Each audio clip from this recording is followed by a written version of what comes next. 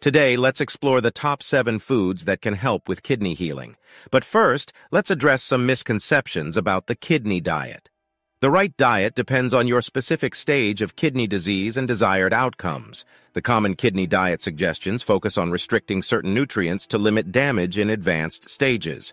However, for healing purposes, we aim to repair and rejuvenate the kidneys to restore their original function. Kidney disease is categorized into 5 stages, with stage 3 further divided into A and B based on creatinine levels. The kidneys filter large amounts of water daily, removing dissolved substances like sodium, glucose, and creatinine. While glucose and sodium are mostly reabsorbed, creatinine is not. Elevated creatinine levels indicate reduced kidney filtration and insufficient fluid passing through. This is measured as the estimated glomerular filtration rate, calculated based on creatinine levels. A rate of 90 milliliters or more suggests normal function or a stage 1 kidney issue unrelated to filtration volume, possibly due to protein in the urine or similar findings. Filtering more than 60 but less than 90 puts you at stage 2, which is ironically considered normal on a blood test. Stages 1 and 2 are within the normal range because the cutoff is usually at 60. Stage 3A goes down to 45 and 3B reaches down to 30 milliliters. Stage 4 ranges between 15 and 30, and if it falls below 15, you're in stage 5, or end-stage renal disease, where dialysis or a transplant are your only options. Approximately 15% of the population experiences some degree of kidney compromise, fitting into these stages. That's roughly 1 in 7 worldwide. 1% of this 15 is in stage 5. Including stage 4, that's 3%, which means less than 1% of the total population really needs to be extra cautious, strictly adhering to guidelines and avoiding various things. Stage 1 doesn't really face this issue. They don't need to avoid anything. Stage 2 also has no restrictions related to the standard kidney diet. They need to address the root cause, which we'll delve into. That accounts for about 50% of people with kidney compromise.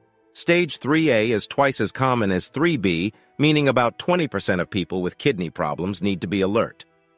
Stages 5 and 4 need to be especially vigilant, but stage 3B isn't off the hook. They need to limit and be cautious with certain things. However, for the rest, around 80% of those with kidney disease, the kidney diet isn't applicable since it's about restricting things that the failing kidney can't eliminate. Only about 20% of people face this issue, while 80% don't. With stage 5 kidney disease, when eGFR falls below 15, significant damage has occurred. These individuals must consult a nephrologist immediately if they haven't already. Their diet requires the utmost restriction, limiting virtually everything: sodium, potassium, phosphorus, nitrogen, a protein byproduct, and even potentially water. If kidney filtration is this poor, every consumed substance must be scrutinized. Here's the rub. Do these restrictions cause chronic kidney disease? There lies a massive misunderstanding. Just because individuals with kidney failure need to avoid these elements doesn't indicate they are the culprits. Rather, these are resources our bodies require. Healthy individuals need minerals, protein, and water to avoid getting sick. Those with mild cases need these nutrients to facilitate recovery. So we need to establish this clearly because often we fall into the trap of thinking if we limit these when the kidney is impaired, they must be the cause. That's far from the truth. We need these elements to promote healing. Prevention is the key here, of course. Adopting lifestyle changes before ever reaching this point is crucial. Your kidneys deserve the best, and we're here to guide you every step of the way. These are the 7 superfoods. Number 1 is cauliflower, which holds a special place in my heart when it comes to delicious and nutritious food. Often it's praised for its low potassium levels and high amounts of vitamin C and fiber. But is that all true? Let's do some fact-checking. While it's indeed low in phosphorus, its potassium content comes in at 299, a figure that I wouldn't label as low. However, I'd like to emphasize that this isn't a bad thing. In fact, for most of us in good health, potassium is something we actively seek, and cauliflower serves as a superb supplier. A content of 299 isn't too shabby at all. What makes it even better is that cauliflower, being a light on the carbs and water-rich food, allows us to eat more of it, opening the door to an abundance of potassium. Enjoy it as a small side and you're set. But we'll have to attach a slight caveat here, represented by a little question mark. What does this mean, you ask? It simply suggests that the potassium content can be high, depending on the quantity you eat. Let's consider a scenario where you whip up some cauliflower mash as a hearty alternative to mashed potatoes. If you belong to groups 3B, 4, or 5, which require a potassium intake restriction, eating a pound of cauliflower, not a daunting task, especially when steamed and water squeezed out, could expose you to about 1,500 milligrams of potassium. Does this sound alarming? Let's unpack that further. People with stage 3 and 4 kidney disease are dealing with moderate to severe damage. Advice typically suggests sodium intake should be less than 2,000 and phosphorus less than 1,000. As for protein, a range of 60 to 80 is recommended, skewing more towards the lower end, especially for stage 4. But why are we particularly interested in potassium? Because an excess buildup of it could decelerate your heart, or in dire situations, even stop it completely. That's a scenario we should definitely strive to evade. In stage 3A of kidney disease, you're still filtering well enough to handle potassium. For stage 3B, potassium should ideally be kept below 3,000 milligrams, and for stage 4, the limit drops to less than 2,000 milligrams.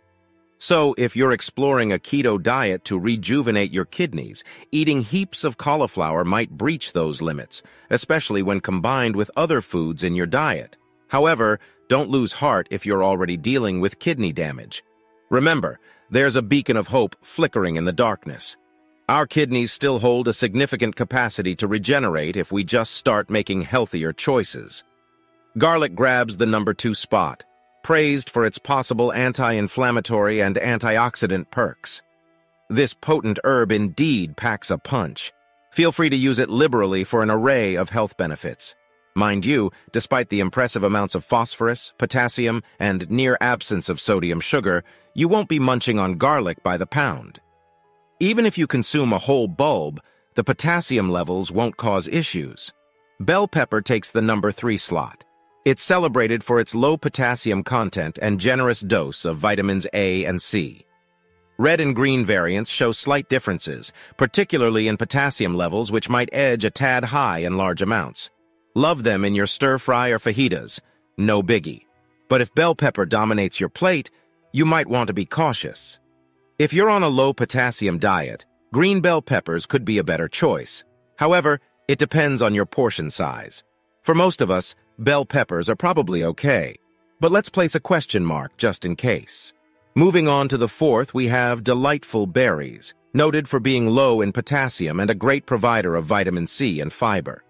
These tasty treats boast pretty similar and favorable nutritional stats, from raspberries to strawberries. If you're on a mission to combat insulin resistance with a low-carb or ketogenic diet, berries make an excellent ally.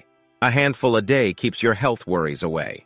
But if you're sampling a strawberry for each one you pick at a farm, then the sugar and potassium might get a bit much. Egg whites sit at number 5, hailed as a low-phosphorus source of high-quality protein. However, the story isn't that simple. Whole eggs, which pair the white and yolk, offer a more balanced nutrition profile. However, the phosphorus content might be of concern. If you're dealing with advanced kidney issues, egg whites might be the safer option. Yet remember, the whole egg, yolk included, is an unrivaled source of protein, second only to mother's milk. Stripping away the yolk reduces protein absorption to about 1/3. Therefore, for most people, eating the whole egg is the way to go. Let's put a tentative question mark here too, especially for those following a ketogenic diet to heal kidneys or reverse diabetes. If you're guzzling down more than a dozen eggs daily, the phosphorus content might creep too high.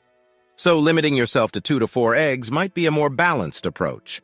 Number 6, olive oil. It's no secret that it's packed with heart-friendly, monounsaturated fats. A fact I firmly stand by. I'd suggest going for extra virgin olive oil, preferably organic. It's not too hard on the wallet these days. Despite containing scant amounts of minerals like phosphorus, potassium, and sodium, nearly 0 to 1, olive oil holds a secret that often goes misunderstood. Contrary to popular belief, olive oil, a plant or fruit oil if we're being precise, comprises 16% saturated fatty acids and a whopping 74% monounsaturated fatty acids. It's usually compared to other plant oils and dubbed healthy, along with every other vegetable oil on the supermarket shelves. Yet the truth is, the fat composition of extra virgin olive oil aligns more closely with that of beef fat than other plant oils. Beef boasts a substantial 42% of heart-beneficial monounsaturated fats, with a higher concentration of saturated fats, being a solid animal-derived fat. Similar to us humans, animals store fat this way too. They too have a considerable amount of monounsaturated fats, something other plant oils lack in. Hence, beef fat and olive oil share a closer relationship than olive oil does with other plant oils. All things considered, olive oil definitely earns a thumbs up from me. Drizzle it generously on your meals. Moving on to the 7th entry, skinless chicken, known for being low in phosphorus and high in protein. The levels of these nutrients in skinless chicken aren't remarkably low, but are somewhat manageable. Due to its dense nature, you won't eat as much of it compared to more water-rich food. However, have you ever wondered why you would opt for skinless chicken over a whole chicken, unless you're deliberately seeking a blander taste? The whole chicken carries more fat, which is why many suggest the skinless variant. But interestingly, the key nutrients we're monitoring, phosphorus and potassium, are found in lower quantities in the whole chicken. Moreover, thanks to its higher fat content, the whole chicken leaves you feeling more satiated. Thus, you're likely to eat less, helping you regulate nutrient levels even better. In essence, chicken can be a part of your diet, with its consumption quantity being the deciding factor. Thank you for watching.